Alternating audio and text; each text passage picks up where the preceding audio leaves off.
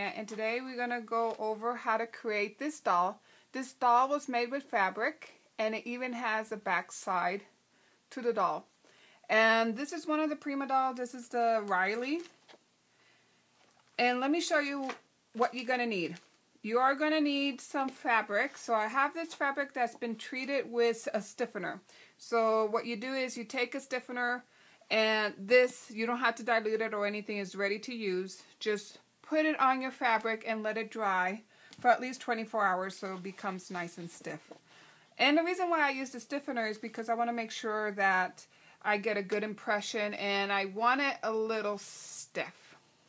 I have not tried it without the stiffener, but I don't know how that will work.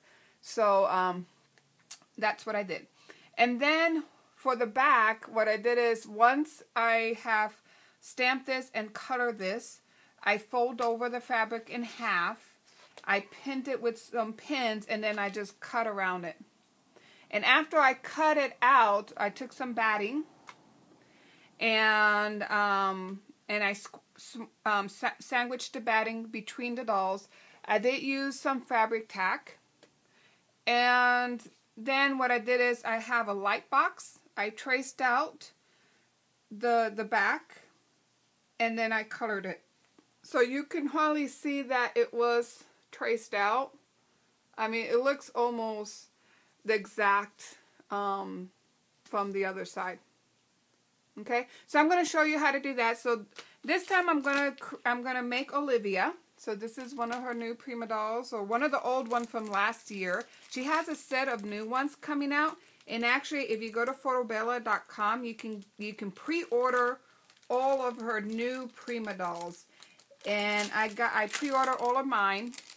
They should be coming in February, so I'll have a video on the new Prima dolls. I also pre-ordered the ones with the die cuts, so I'll show you that and once I get them in. Okay, so once you have your doll, so I'm going to go ahead and place her down.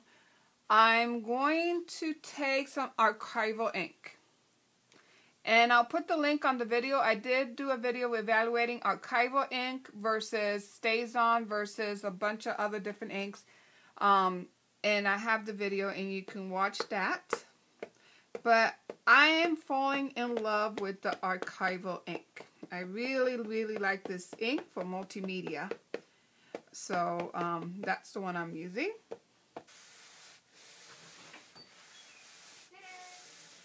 Okay, now I'm going to turn it over, and there I have a nice impression of the doll.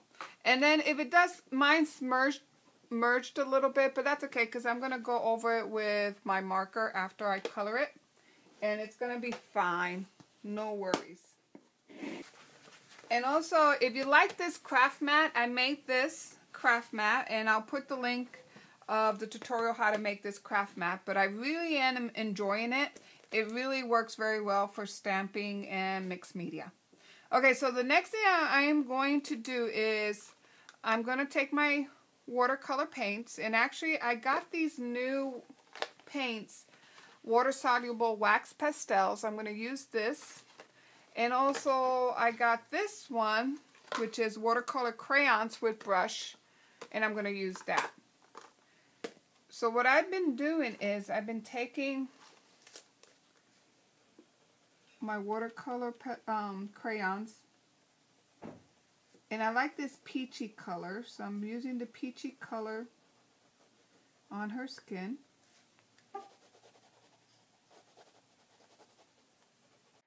So you're going to take your crayons or whatever watercolor you have, or paints that you have, and you just color in the doll.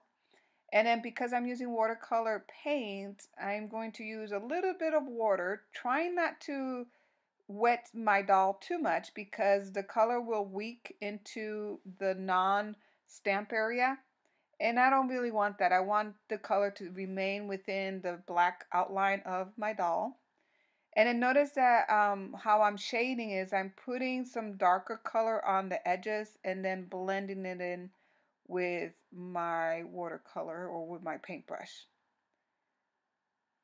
And just putting that. And I really like now these watercolor pastels or crayons.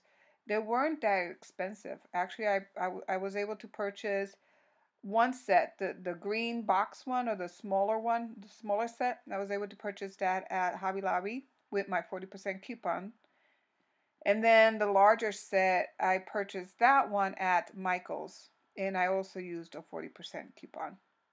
So for the cheeks, you just put a little bit of pink and then blend that in, and then I'm blending in a little bit of white, and then just drying it with my heat gun, making sure that everything is nice and dry. Turn it over and make sure that you dry the back side of your doll as well. The last thing that you need to do is you need to go over it with your marker and redraw the outline, because when you do use the watercolor paints, that dark outline kind of fades in a little bit. So by going over with my marker, I really make the outline of my doll stand out. And then dry that as well. So I'm going to cut the doll, and now I'm ready to pin it together and draw the back of my doll. Now that we traced her out, so now we need to get our, we're going to go ahead and trace the back of our doll. I'm going to turn on the light and see how you can trace the back. And just go with your pen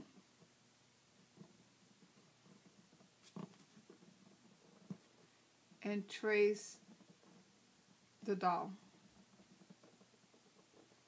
So when you trace your doll, when you get to the hairline, make sure that you create a pseudo hairline in the back. Notice that I've just kind of pretending that her hair was long and that it fell longer in the back, as you can see there. So there's our back. Then we're going to make sure, going to turn it back on, because I want to make sure when I pin it, because we're going to cut it, I'm going to make sure that it doesn't move as I cut the doll out. So I have it all nicely pinned. And then take some good pair of scissors and cut the doll out. So you're going to cut the doll, making sure that you don't move it too much. And in here, I made a mistake that I'm starting from the back, but actually you should cut the doll from the front, because you already have that all colored and outlined, and you want to make sure that you don't cut inside of the outline. You want to make sure you cut outside of that outline. Okay, so here's my doll cut out. Now let's go ahead and take some batting. So I am going to turn over my doll and put a lot of this glue. So you're going to put a generous amount of the fabric glue. I don't know if I recommend using hot glue. The fabric glue worked very well for me. And then you're going to do the same thing on the back of your doll. Now you want to use you need a light or something to make sure that you are aligning it correctly with the front. And then I'm going to take this time to color the back of the doll. And doing the same thing I did with the front, you're just going to take your color pastels, you're going to do a little bit of shading, and then take your water and your paintbrush and just blend all the colors in, making sure that it doesn't bleed out. So don't use a lot of water, just enough to blend the colors, but not as much to make it bleed, because of course you're using fabric right here, so it will bleed out. And then I'm cutting off the excess batting and just cutting the outline. And it doesn't have to be perfect because, as you can see there, you can pull some of the batting off. The one that's closer to the edge or to an area that is hard to cut, you can always just pull that off and it'll work fine. Okay, and this is still a little wet, so it's still flexible, but once it dries very stiff like this. So here are my dolls, and you can even work a little better. You can go over it again with your marker. So here are both of my dolls, and then both of them have a back to it. Okay, so now I want to create some angel rings for my dolls. So first I gotta prep the fabric. So I have this sheer white fabric, silk white fabric, and we're gonna have to prep it. So what I do is I put some of this fabric stiffener and just make sure I soak the fabric with this stiffener. You're gonna let this soak for 24 hours. And then we'll come back and stamp, and you're going to need a little more batting. I think I'm going to put batting in between this as well. And we'll come back and stamp it and finish off our wings. I don't think I'm going to color the wings. Maybe I will color a little bit with blue. I'm not sure yet. But let this dry. We'll be back and finish the wings. So now it's nice and dry. It has that, see how stiff it is with that stiffener? Let me bring you over a little more. Okay. And then what I did off camera, just put a little bit of glue and some glitter on her shoes and on the back. Did the same thing here. Glitter on the shoes. And I also have a stamp, a bow stamp. So I went ahead and created 2 bows. That's going to be, once it dries, I'm going to place this on the back like that. And then I made another one. This one is red.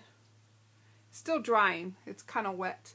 So I'll put that on the back of my dolls. So now I am going to create the wings.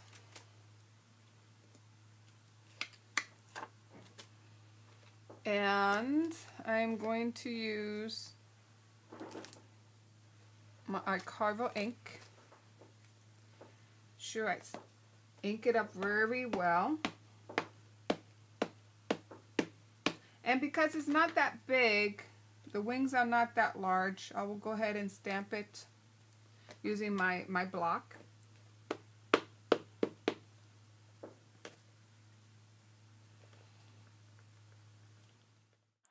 You're gonna need a set of 4 wings, 2 right wings and 2 left wings to create a set for each of your dolls. And then I went ahead and stamped some extra ones just to have for later use. So here I'm cutting them out, and I am going to put a little bit of batting between each of the wings, making sure I put enough of that tacky glue or the fabric tack glue, so that way it will stay put. And I did the same thing for the other wing. And then after I placed them down, I let them dry for overnight, and then I cut them out. So here I'm just cutting out the wings. And then once I cut it out, I went ahead and decided that I wanted a little bit of white, watered down white acrylic paint just to highlight the wings. And also I went over with some blue watercolor medium to kind of highlight the tops of the wings. And I finished it off with some glitter glue.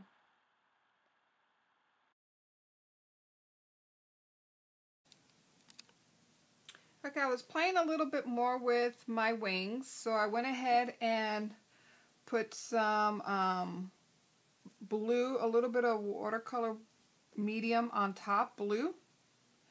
And then I decided I'm going to sprinkle a little bit of glitter just faintly, not a lot, like that. See how it sparkles? It really sparkles. Look at that one. Gonna do the same thing. Putting a little bit of glitter glue, just spreading that out. And then sprinkle a little bit of glitter.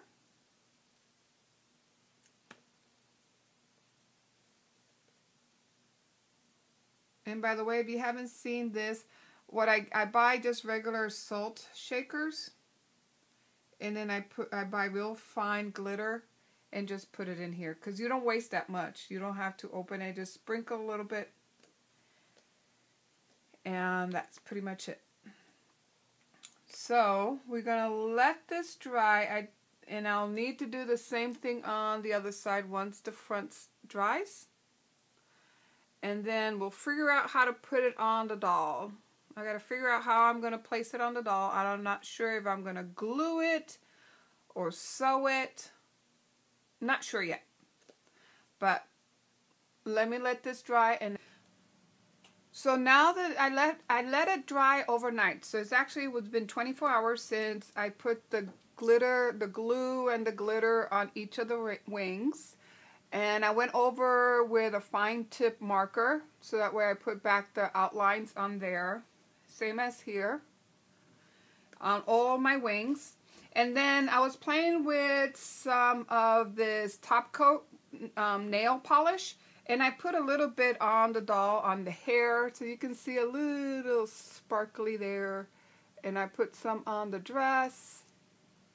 And then basically what I wanted to use that is to seal in my glitter on my shoe, because I see now it doesn't come off. Earlier when I did like that, it was coming off a little bit.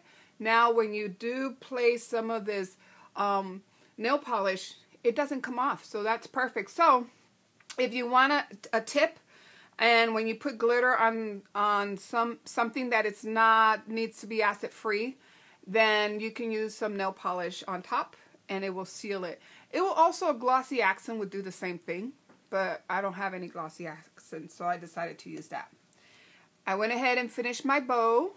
So there's my bow. And let me show you the stamp, because I found that stamp yesterday. It was on sale at Joann's. So I found this stamp, and it has even eyes in there, has glasses. I was thinking about doing one of the bigger Prima dolls and using the glasses. For this one, let's open it. You know, it might be cute to use this for glasses. Look how cute that will look. You know, you can make sunglasses or something like that for your Prima dolls. Even though it's huge, it will work. And then these little eyes. I was thinking about using those there. But for this, the eyes are a little too big for this doll, so that's why I didn't use it. But if you are going to create some mixed media dolls, you can go ahead and design the head so it will accommodate those big eyes, or these eyes, and also the glasses. So that's what I found, and that's what I use. This bow was what I used to create those. So I stamped it on the fabric, cut it out, paint it, and then did some glitter on top. So let's go ahead and put it together. So I decided to use hot glue. I did not want to sew it. You can sew it, but I did not want to sew it because I didn't want any stitch line on this side. I didn't want to put a brad because, again, I just didn't feel like a brad would look nice on the shoulder. So I'm going to go ahead and glue it. I think it will look nice like that. See how you see it? I think that look very nice. So put some glue there.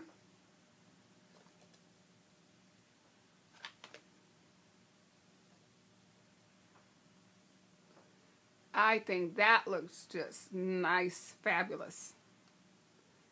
I think I put a little too much glue on this side, so I'm just going to pull some excess off. And then for the bow, I think I'll put the bow right there.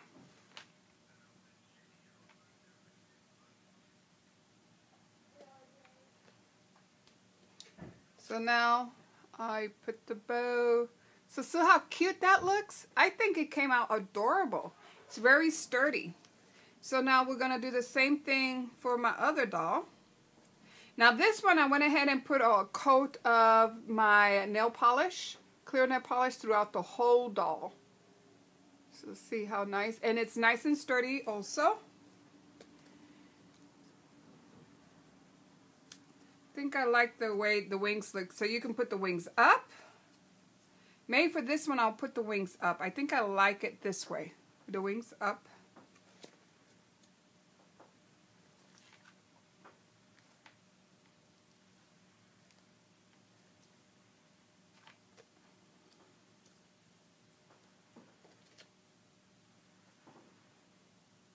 I think that looks good. Make sure to get rid of the excess. And be careful not to burn yourself like I just did. You know, I bought these little finger daubers. A viewer commented that they had some finger daubers, and I went and got them. And I keep forgetting to use them. So I'm always burning my fingers. Anyhow, and then I'm going to put the bow, I think right there. Maybe I'll put it on the wings itself. Like that.